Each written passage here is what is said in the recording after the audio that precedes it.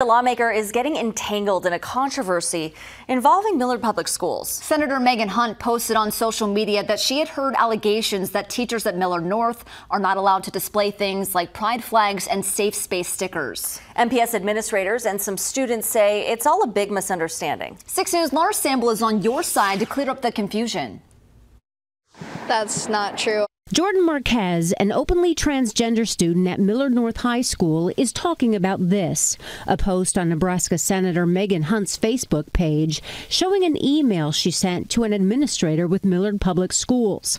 The email addresses claims that teachers are not allowed to, quote, display pride flags, safe space stickers, or anything associated with the Human Rights Campaign, end quote. Marquez cries foul. I actually have a debate class with one of my teachers.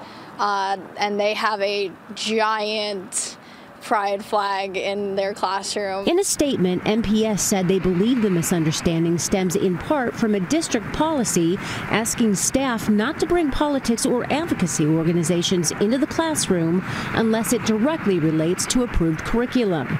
The district says that does not mean that flags, stickers, or other symbols cannot be displayed.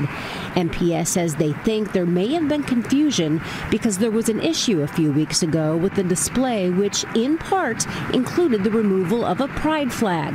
MPS would not give specifics. Ewan Walker, another openly transgender student at Millard North, says whatever happened, they believe the school is inclusive and they feel supported. We have a thing that's called Saga, which is just, not awareness, but it's a club for people of the LGBTQ community after school that they can just get informed of what's going on. On your side in Millard, Laura Samble, 6 News. And we made attempts to contact Senator Hunt today. She is in Washington, D.C. We did not receive a statement from her before airtime.